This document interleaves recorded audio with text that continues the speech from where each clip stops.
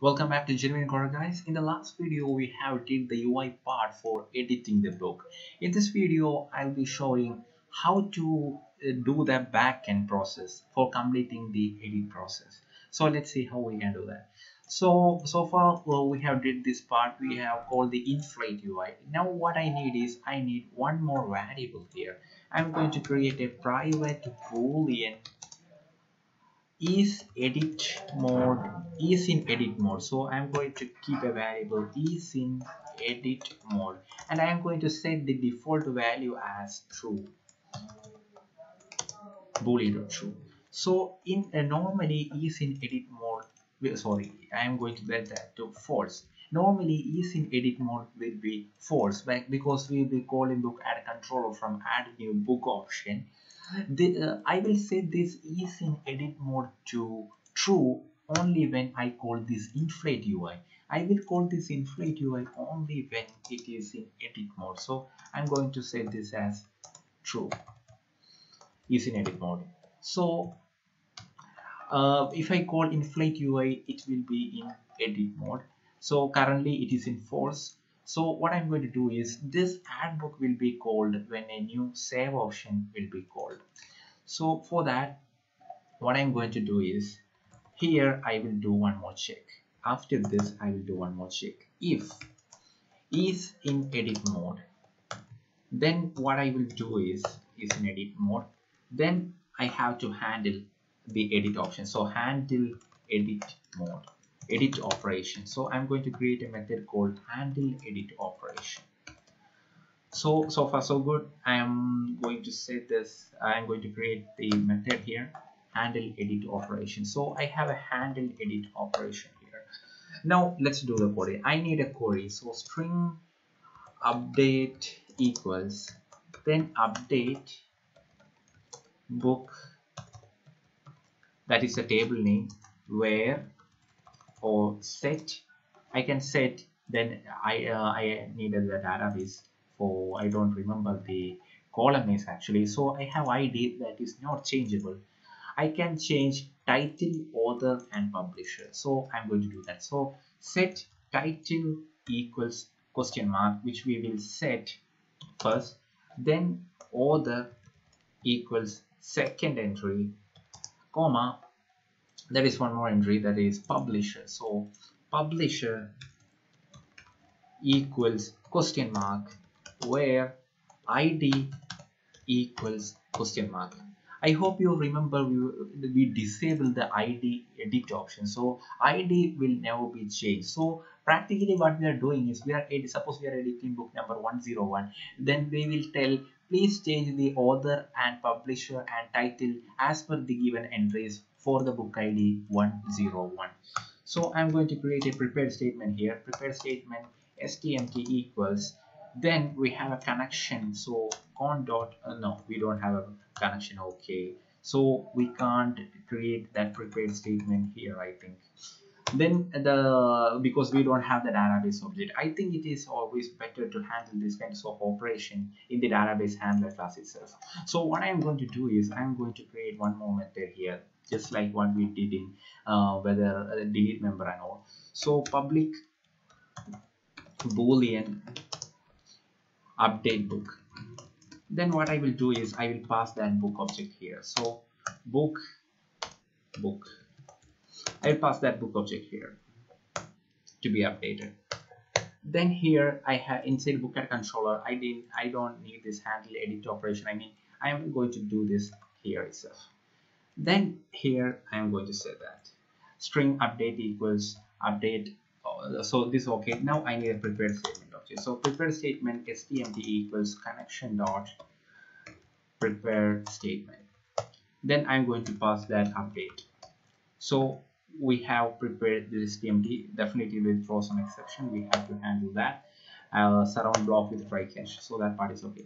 Then we have to set these question marks, I mean this entry. So stmt dot set string, and it always starts with 1, not from 0.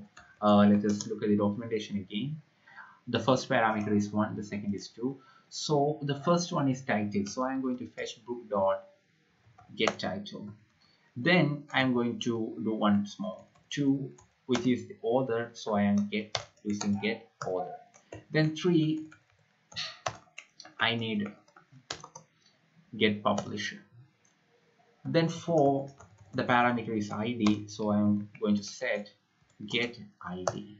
So update book set title equals something author, publisher, or id. I think the code is fine. Then what I'm going to do is I'm going to set the stmt.execute. So we are expecting an integer value from the execute update operation. So int result equals. So it will be returning 1 if it is a success, because we are updating one line. So if res greater than 0, or if it is simply 1, we return 1. So the we can just use like this, return res greater than 0. So that's a boolean. Then here we return false, because if there is some kind of exception, we return false, so that we can handle that exception from our book add controller. So here we have handle edit operation. What I'm going to do is I'm going to create a new book entry. So book equals new book. I'm going to create a book entry here. So I need title, that title is JavaFX text field. So get text id dot get text, then author dot get text, then publisher, I don't have a publisher, I have publisher dot get text, then there is a boolean entry is available. So the availability is not, we are not changing it. So in handle book edit operation we will have to change that. I mean is available will be a problem. So what we have to do is we are not updating it. So I'm going to anyway we are not going to use that in our database handler, because we are only calling get title, author, publisher, and id. So whatever we said there, it doesn't matter. If you want to keep consistency, you just have to store this book as a private entry in this class, then just call that book dot is available, so we can have that exact value right there. So for now, since it doesn't hurt anything, we can just use like this. Then what I'm going to do is I'm going to use the database handler. So database handler dot update book, and I just have to pass this book right there. And the next thing, if database handler dot update book was a success, we will show a message. So alert maker, we have alert maker dot show symbol alert success book updated.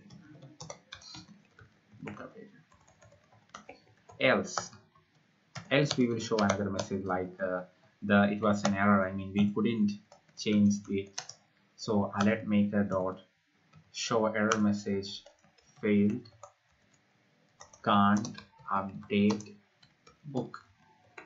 So far so good. Let us run the program again. It is gc root, then view all books. I am going to edit JK Rowling, then I am going to change this publisher to ABCDEFG.